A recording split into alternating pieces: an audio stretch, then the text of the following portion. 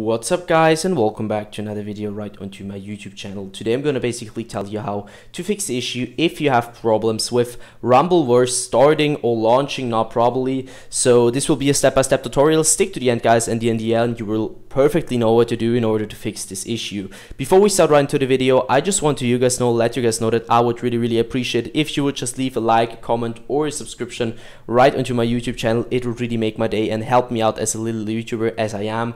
Especially subscribing would be a big support for me. It's free for you guys. You would support my work here on YouTube a little bit. And yeah guys, I just want to thank you for that right now, and I would just say let's get started. So in order to fix this issue that your game isn't starting properly or launching properly, the first step I would recommend doing for everybody is opening up your task manager by using the shortcut or going down to your taskbar, right clicking it and opening up your task manager. Once you're at your task manager, I want you to stick to processes, and now I want you to click run one of those processes, doesn't really matter which one, and then type in E, searching for obviously Epic Games.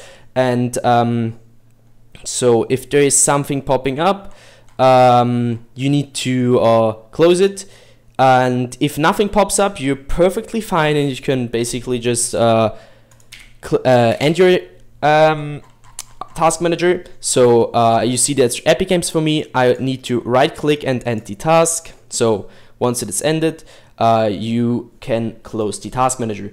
Next step is going to be to take your shortcut on your desktop, and yeah guys, if you don't have it on your desktop, you need to go to the bottom left corner of your screen, opening up your Windows search function and just typing in Epic Games and dragging it right onto your desktop. So once you have it on your desktop, back to that, I want you to right click it and go down to the very bottom where it says properties. Once you found properties, I want you to click on compatibility and just basically copy my settings. So let's quickly run through it. I want you to go to compatibility mode, enable run this program in compatibility mode 4, select Windows 8, go down, disable full screen optimizations, and as well as enable run this program as an administrator. Once you did that, I want you to click apply and OK. And I would personally recommend restarting your PC afterwards, and once it is restarted, you should see an administrator symbol right onto your Epic Games launcher.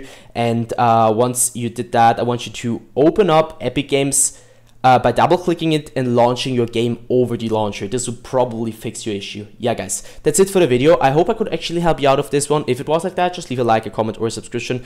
I'm really sorry guys if I couldn't help you with this one, but I'm just trying to help you and do my best in order to help you. For me it fixed it, and for many others also. So yeah, either way guys, I hope you have a wonderful day. See you at the next one.